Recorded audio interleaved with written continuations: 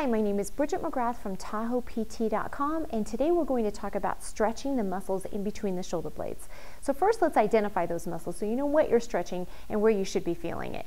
So in between the shoulder blades and high are the rhomboids. They're underneath the wings of your shoulder blades, and also located there are the mid fibers of the trapezius. So the best way to get into those muscles is to get the shoulder blades to wing away from each other and then put some resistance against them and get some stretch. A good way to do this is bring your arm across your body and then pull it close to you with the other arm.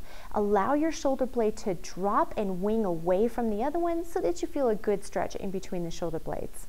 Another good stretch is in a bent over position. You want to find something solid to hold on to. So you're going to bend over, grab onto that solid object, bring your other arm over that arm, and then lean against that object so that your body weight gives you a good stretch. You're also going to twist your body so that you can allow that scapula to wing out just a little bit more so you really get into those rhomboid fibers.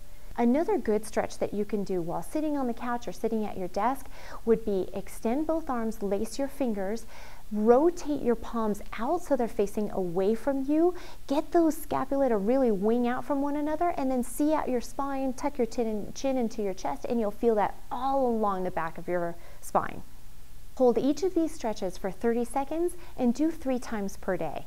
My name is Bridget McGrath from TahoePT.com, and I hope you enjoyed learning stretches that you can do for in between the shoulder blades.